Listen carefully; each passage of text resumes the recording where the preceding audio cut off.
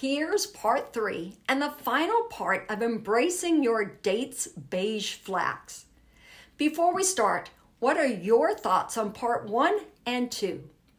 Were any of these dating types people that you could see developing a relationship with? We all have our quirks and our idiosyncrasies. Personally, I have tons. And if you're honest with yourself, you do too.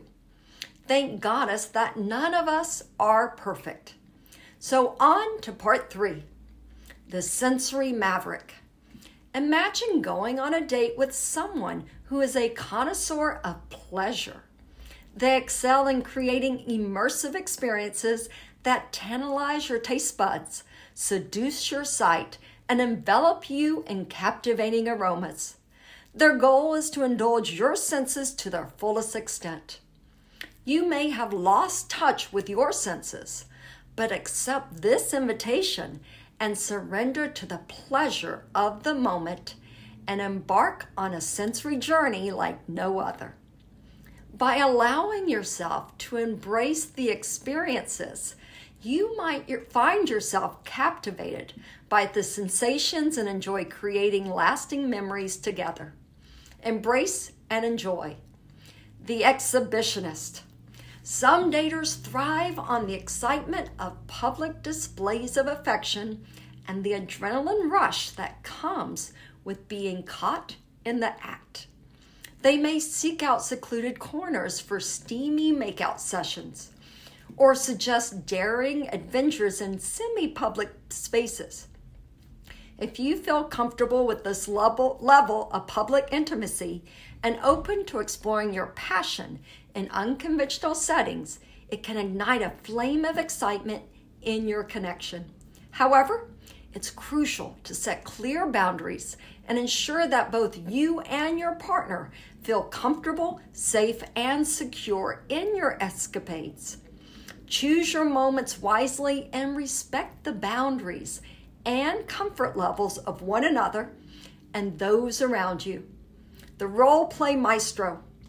Imagine going on a date with someone who has a talent for creating elaborate scenarios and assuming different personas.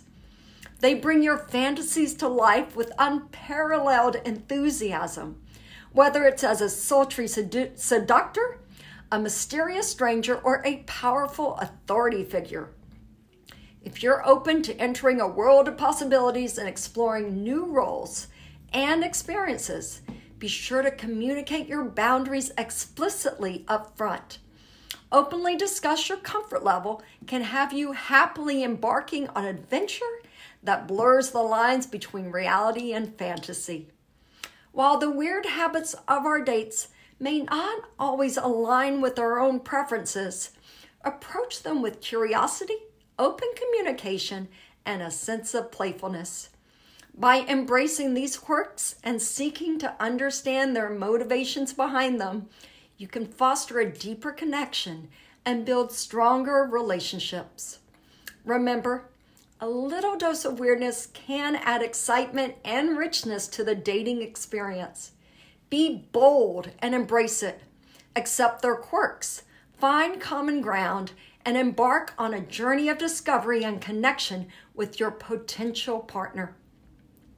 Let yourself be captivated by the intriguing and unconventional habits of your dates. Your best life is predicated on acceptance, growth, and intimacy. You might just find a new side to you, one that opens you up to being your true, authentic, quirky self. I'm curious, which one of these have you encountered on a date? Reply to this with your experiences and let me know if their beige flags turn crimson or emerald for you. If you're looking for expert dating tips, strategies, and techniques, consider joining me in the Art of Dating Academy starting soon. In this 8-week program, you'll learn how to attract, connect, and date wonderful, worthy men and create the loving relationship that you deserve. I can't wait for you to be a part of this. Dare to date differently.